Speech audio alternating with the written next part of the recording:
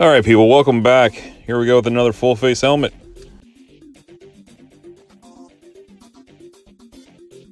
Yeah, I got too close to it with the DA and kind of popped off that little cover right there, which was good because then I got to see what was underneath. Some of the cheaper helmets are just kind of glued on. Don't want to really take them off because they'll never go back on, but this had Phillips screws in it. Good to go. Smooth it all over with some gray Scotch-Brite.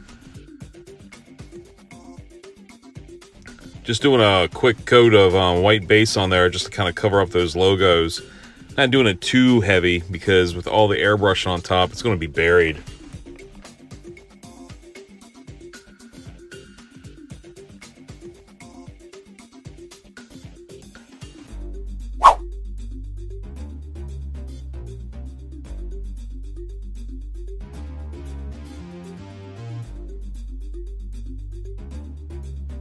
The real big pain is to make a round circle on a round surface. It kind of doesn't really look round in certain ways, so got to do the best you can.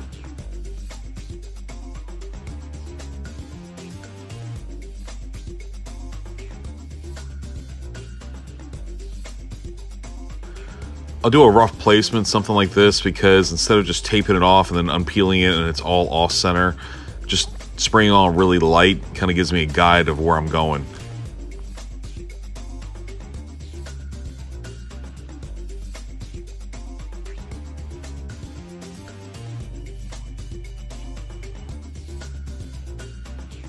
Like I said earlier about the whole 2D and 3D thing, I got a 2D surface I'm curving around the helmet, so I didn't want to make it too large because I didn't want it to go over top of the other side, or too small.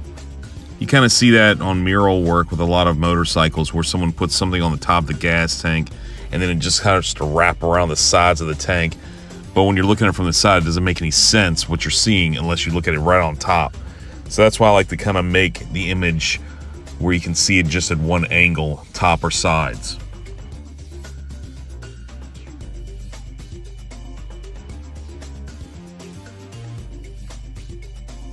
And this right here is my divider graphic to split up the two colors of both sides of the helmet.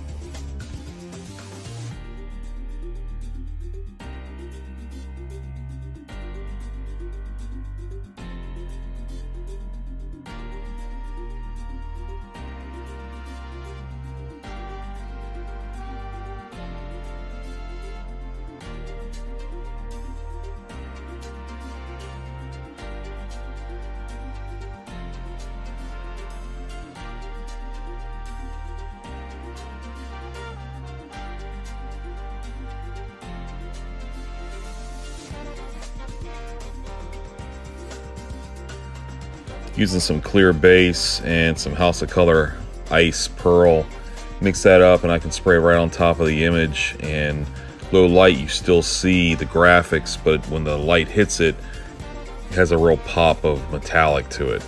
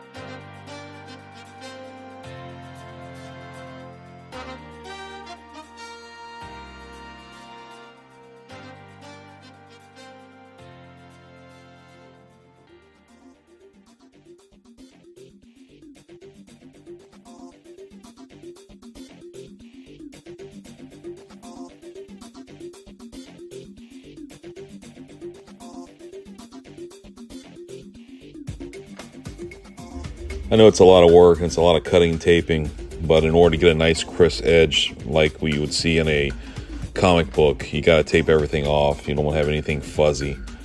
So it takes a lot of time, but it gives it the desired effect.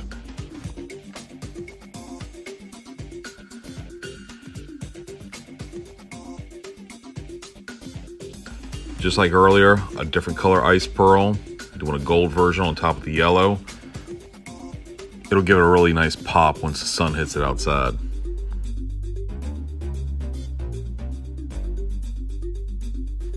The brush I'm using is a liner brush. You can get those at like Michael's or some kind of craft shop around your area. They're about $3 or $4 a pop sometimes. I use them for a few jobs and I chuck them because they lose their sharp point edge to it. But they do the job for what I need.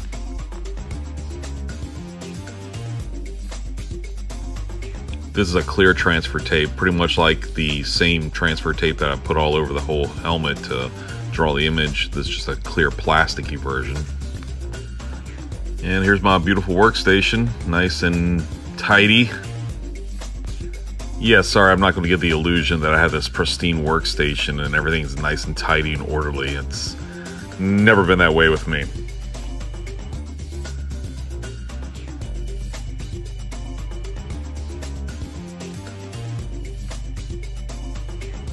Do a little once over the helmet, double check everything, look at my references, make sure I'm getting everything done and final detailed out. A little hot spot here, untape it, looks good.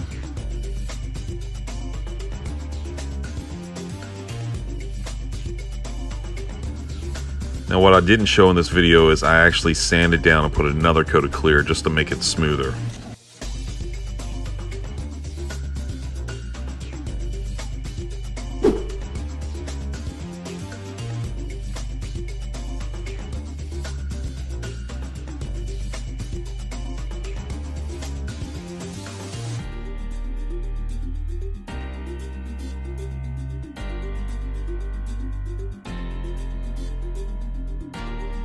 Yeah, I leave all my paints out. I don't put anything away when I'm doing a job because I might need that color again a little bit later on down the road. So I just leave everything out. It looks like a hot mess, but it's okay because when I'm finished, clean it all up and get my work table ready for the next job.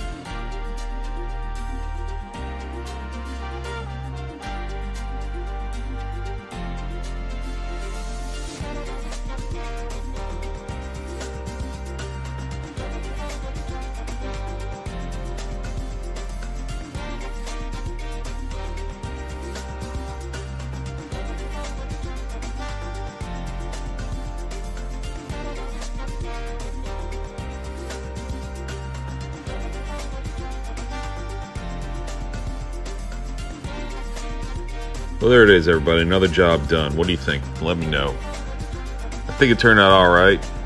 I just kind of went a little crazy into it, but it looks good. All right, y'all. Take care.